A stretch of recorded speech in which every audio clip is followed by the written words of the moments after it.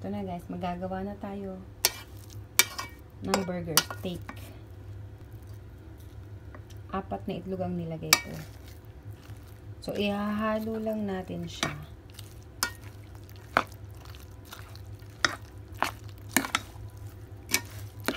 Mas masarap kasi kapag 4 na itlog ang nilagay. Kasi kapag kumakain na kami, laging sinasabi ng mga bata na, Mami, ang sarap ng luto mo. Siyempre, ako naman masaya. Saka, laging nagre-request yung mga anak ko kapag minsan, kung anong gusto nilang kainin. Tsaka sinasabi din yung panganay ko na, Mami, gusto ko mas maraming egg na nakalagay. Kaya dinadamihan ko siya ng egg. Kung ano yung gusto ng mga anak ko, syempre yun ang ginagawa ko. Guys, gumagawa na ako. Tapos, nilalagyan ko siya ng cheese sa gitna para kapag kinain ng mga bagets ko, mas matutuwa sila. Tapos, pag gumagawa din ako nito, malaki talaga siya kasi kami-kami lang naman kumakain. Yan, ganito kalaki ang ginagawa ko lagi. Kapag nag-request lang naman yung mga anak ko, tsaka lang naman ako gumagawa. Kasi sila din nagsasabi kung anong gusto nilang kainin. O, ayan guys. So, ganito kalaki ang ginagawa ko. As in, mas malaki pa sa kamay ko siya. Tapos, ayan guys. So, eto pa. Marami pa akong gagawin. Tapos, eto yung cheese na nilalagay ko. Eto yung pangalan ng cheese na nilalagay ko guys. Ayan po. Tapos, eto. Hindi ko alam siguro dahil sobrang laki ng ginagawa ko, baka mga 5 lang ang kayang gawin yan. So, ayun na nga guys. 6 ang nagawa ko kasi sobrang laki ng size ang ginawa ko. Yan kasi ang gusto ng panganay ko. Tapos, yung may cheese syempre sa loob.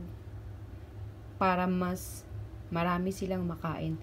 Tapos, yung bunso ko naman, syempre, 2 taon pa lang naman siya. Pero, kahit papano, medyo malakas-lakas na rin siyang kumain. So, magugustuhan niya ng mga anak ko. At, syempre, si Habi, magugustuhan niya yan. Alam ko kasi, syempre, luto ko, diba? Char. Sige po. Ayan guys, magluluto po tayo ng mushroom burger steak. Painitin po muna natin ng kawali at kapag mainit na po siya, ilagay na po natin yung butter. So guys, ang gamit ko po kasi dito butter. Ayan siya guys. Hinaan lang po natin yung kawali.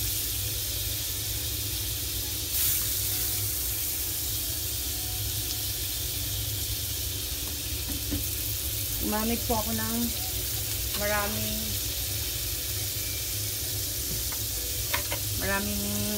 butter. Yan.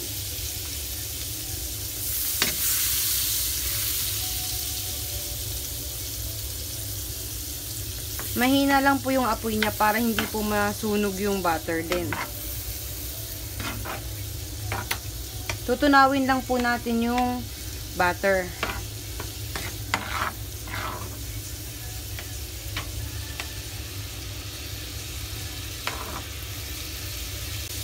And guys, dahil tunaw na yung butter, isunod na po natin yung harina.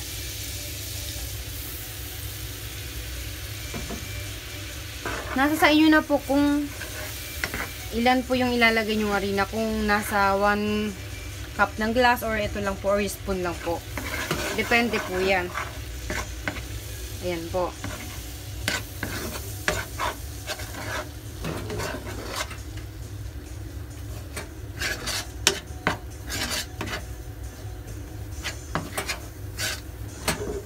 Sunod na rin po natin yung tubig. Pakunti-kunti lang po ang paglagay ng tubig.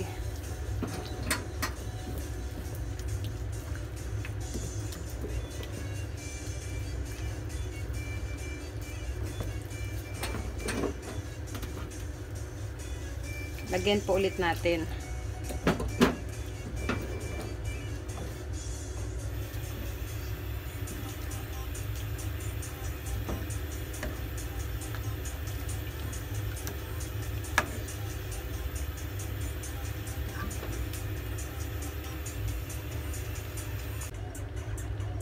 Ayan po, natunaw na yung harina.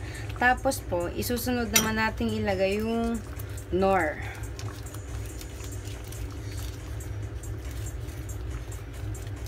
Ayan po.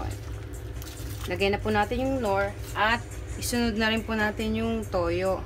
Konting toyo lang po para magkulay siya. At yung nor naman po para mas masarap siya, mas lumabas yung lasa niya. Ayan po. Halu-haluin lang po natin. At isunod na rin po natin yung mushroom. Ayan po. Yung mushroom. Then, konting halo ulit. Ayan po. Tapos, lagyan po natin ng konting asin. Konting asin lang po. Ayan po. At konting paminta. Then, haluin po muna natin. So, ayan na nga guys. Kumukulo na siya. Malapit na rin siyang maluto. Alam nyo ba guys, kaya ako dinamihan na yung harina kanina kasi para marami akong magawang sauce. Kasi, paborito ng mga anak ko yun.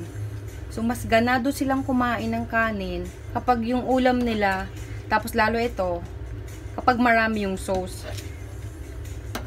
Tapos, yung asawa ko naman, so first time niyang kakain nito. Kasi, halos, kalimitan kasi siya talaga nagluluto sa bahay. Ayaw niyang akong nagluluto, char. Pero, ayaw niya kasing ako magluluto. Sabi niya, mapapagod daw ako. Diba? Ayaw niyang ganun. Siya ang laging tagaluto sa bahay. Kahit may trabaho siya, pagdating niya, magluluto agad siya. Tapos, ako naman, sa bahay lang talaga ako. Full-time mom lang ako sa mga bata. Nagluluto din naman ako para sa mga bata.